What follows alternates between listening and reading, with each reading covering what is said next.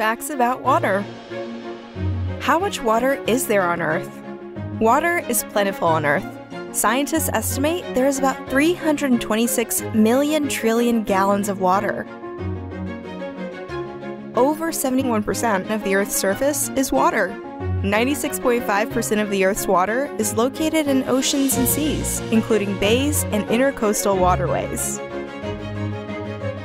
Almost 69% of the world's freshwater supply is located in glaciers and permanent snow near the Earth's north and south poles. Even the land contains water.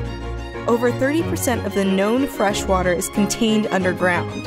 The remaining amount of freshwater, less than 1%, is located in rivers, lakes, swamps, and water in the atmosphere.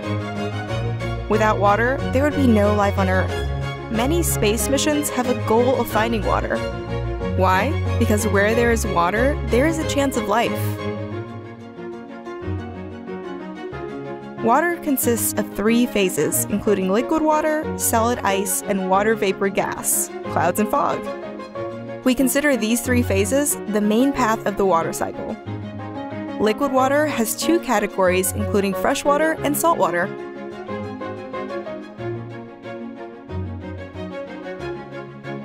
Water is pretty heavy.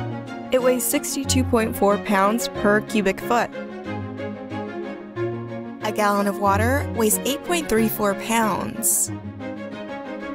The force from water increases with depth. Let's look at a dam. The force from water a foot down from the surface is much less than water pressure that is 50 feet below the surface.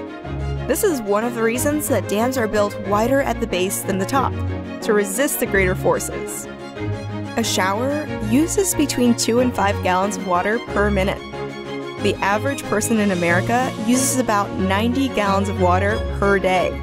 The average person in Mali uses about 3 gallons of water per day. Mawsynram, a village in India, has the most rainfall in a place on record, 83.3 feet, or 25.4 meters. In contrast, the McMurdo dry valleys in eastern Antarctica are dry, barren lands that literally receive no precipitation. Without water, there would be no life on Earth. Clean water to drink is not readily available around the world. Some places like cities surrounding the Great Lakes in the United States have plenty of fresh water available to drink.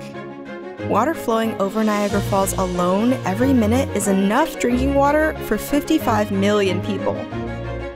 Here are some water chemistry facts that are interesting. Guess what? Water is wet.